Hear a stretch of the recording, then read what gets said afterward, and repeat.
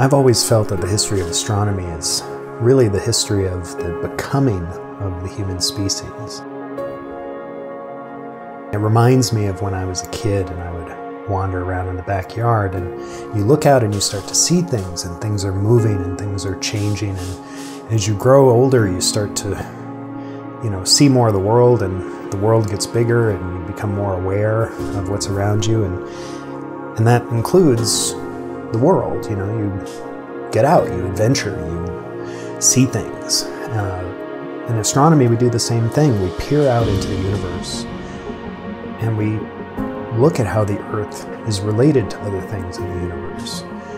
We see how its motion affects that of the moon, for example, and we can see how the moon orbits the Earth. And we can start to plot its motions and see its trajectories and understand the laws of physics that connect what's happening on the Earth to what's happening in the sky.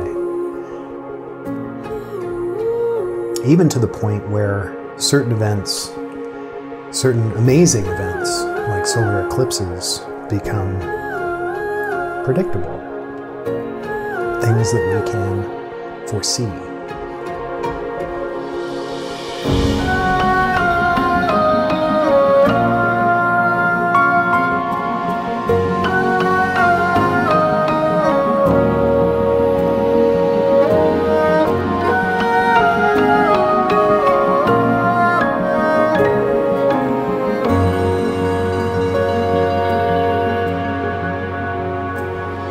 Now we're at the point where we're routinely in orbit around the Earth, and we've sent people off of the planet, people who have had a chance to look back and see what our Earth looks like.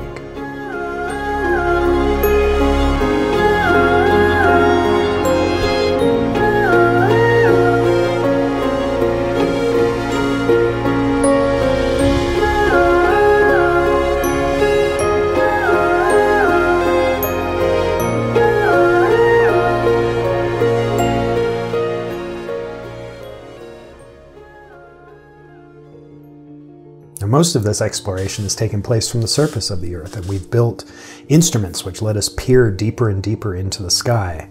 First noticing the motion of the planets, then noticing the motion of the stars, building larger telescopes that collect more light, that can see great detail on planetary surfaces and can count and categorize the number of stars.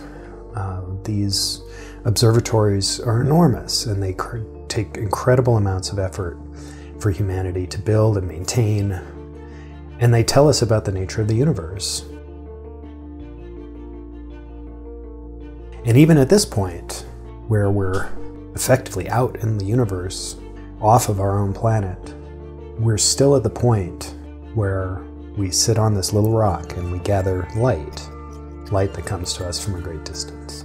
If you take the nearby galaxies, the Andromeda Galaxy being the closest example, it's enormous. It covers more area on the night sky than the full moon. And over 100 years ago, we didn't even know if it was part of our own Milky Way or whether it was a distant galaxy in its own right. The telescopes of the time couldn't resolve the stars within the Andromeda Galaxy. It wasn't until Edwin Hubble resolved the first stars in the Andromeda Galaxy that we knew that it was a collection of stars in and of itself. One of the stars that Hubble identified was something called a Cepheid variable. This is a variable star that pulsates at a rate that is proportional to how luminous it is.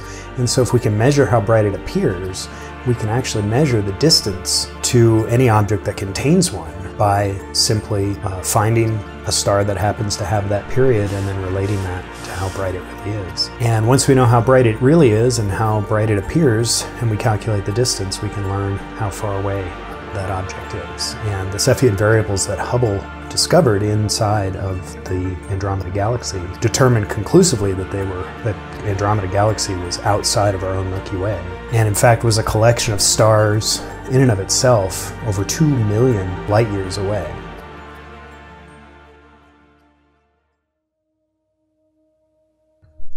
Now, since then, we've observed countless numbers of galaxies all over the sky. Some of them have spiral arms like our Milky Way that contain star-forming regions.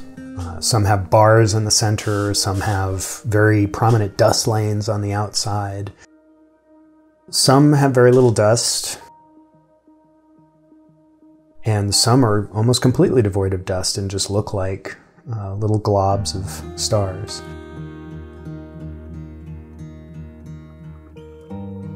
They're collected in groups, and they collide with one another. They're some of the most breathtaking objects that we see in the night sky.